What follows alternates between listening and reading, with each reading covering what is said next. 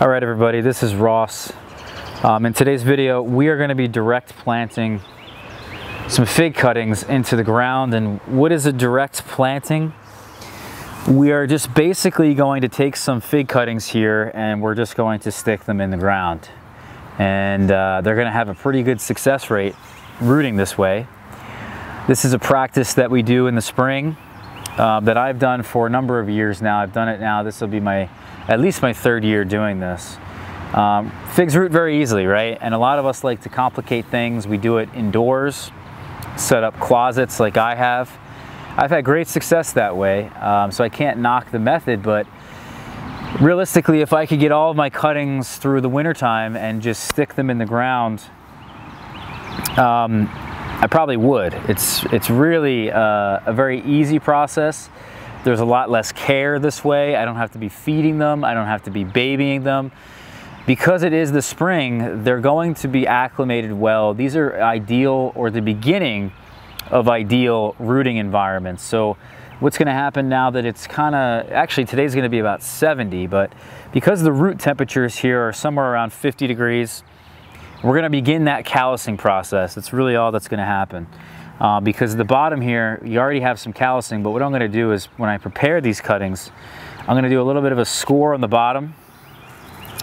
This cutting doesn't actually look all that great, believe it or not. Just because you can tell underneath the cambium. This one looks a lot better. And what I could do is make, new cuts on the bottom as well.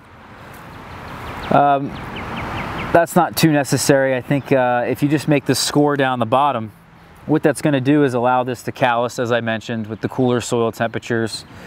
And then once things warm up a bit, these will start putting out roots and they'll start to put out leaves. And I'd say probably around May, sometime in May. Right now we're in early April. I think it's April 8th. These will actually do their thing and start leafing out in May. And then by the end of the season, if I'm lucky and this is enough energy in it, everything goes well and this thing gets off to the right start, I'll have a pretty good sized tree by the end of the season. So some keys though is that the bigger the cutting you have, the more energy, the bigger your tree is going to be at the end of the season. If I were to, as an example, cut back one of my trees on the patio here, and I were to take a branch that was, let's say, 2 to 3 feet long, probably off of some 2-year-old growth instead of the 1-year-old growth, I would have a much bigger tree in a much shorter time.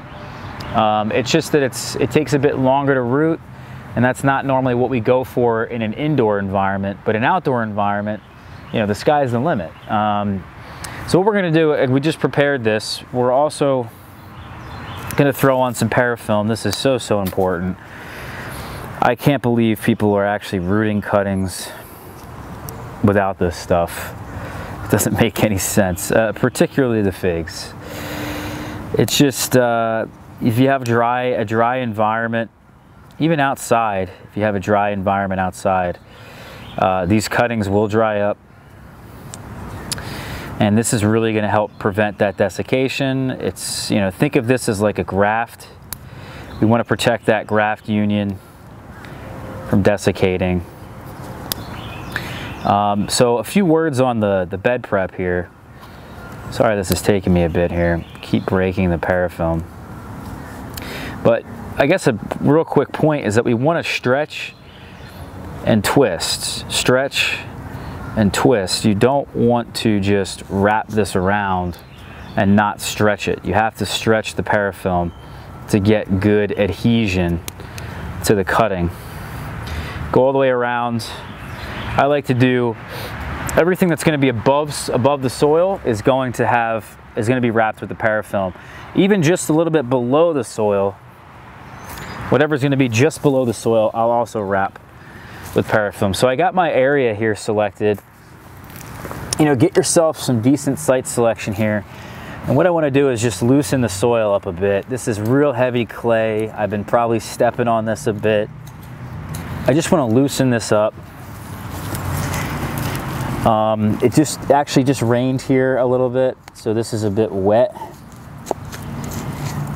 And that's all I'm going to do is just loosen this up. And this is a good practice, I think, because ideally you don't want too much, you don't want a too heavy soil. You want a lot of air getting access to these roots of these cuttings. We don't want these to rot.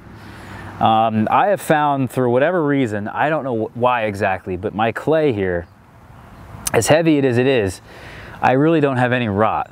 Very few of these cuttings ever rot, and I don't know why. I guess because maybe the bioactivity in the clay here isn't really all that high. I don't know, but there's really not a whole lot of rotting or decaying that happens in this clay. So I really I'm gonna just stick this in the loose soil here. And there's actually a rock down here.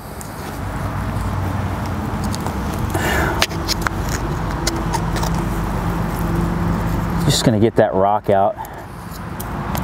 Cover this back up. Have a walnut there. Don't ask me where the walnut came from. These squirrels do whatever they want to do. And then we're just going to stick this in. It's still not going in as deep as I want. There must be something down in here. No, it doesn't look like it. Interesting. All right, let's try it again. And then that's it. We're just gonna stick that in there, cover this up with some soil. We don't wanna pack this down. We're just gonna cover it a bit. I don't know what it is, but the clay just provides the perfect rooting environment. It has the right humidity. They don't rot. Yeah, it's just such a more simple process. Again, that's all I have to do. I'm gonna do this for the rest of the cuttings. The same thing with this. We already scored the bottom here. I may even consider with this cutting this back a bit, getting my pruning shears and cutting that back. But they all go in like this, and we have a pretty good success rate this way. I would suggest that if you guys are, if you're not really convinced just yet, go to our other videos. We have videos on the old Italian man way of propagating fig cuttings. Those are the videos that we have done in the past, showing you guys this process that we just did, and also the results. So go back and watch it if you're not convinced. There's cuttings literally right there that we rooted last fall. All of them took. I took out about half of them, and now there's 3 of them here. And depending on how well they do, I'm gonna probably select one and rip out the others. You know, this is gonna be in here as well with its friend, with its partner. Whichever one does the best, I'll probably keep it and dig up the other one. You could space them out a bit so it's easier to dig them up. Be careful when you're digging them up. You can really easily break roots. So, oh, one other thing is that we want to bury a lot of these nodes. Now, the deeper we go, the cooler the soil is, until you get to a point, obviously. But what we really are going to try to achieve is bury a decent amount of these nodes. I'd probably say about a foot of nodes if you could, or as many nodes as you can. In this particular situation, I have 2 nodes sticking above the soil, 3 nodes below the soil. So I'm trying to have as many below as I can, but also you want to have some above. So find that right balance. If you have a foot-long cutting, bury 90% of the nodes, but keep 10% of the nodes above the ground. So anyway, guys, thank you for watching this one. If you enjoyed it, check us out on Fig Boss, Facebook and Instagram. We'll see everybody soon. We'll update you guys this year again on the results that we have in the fall. Okay guys, take care.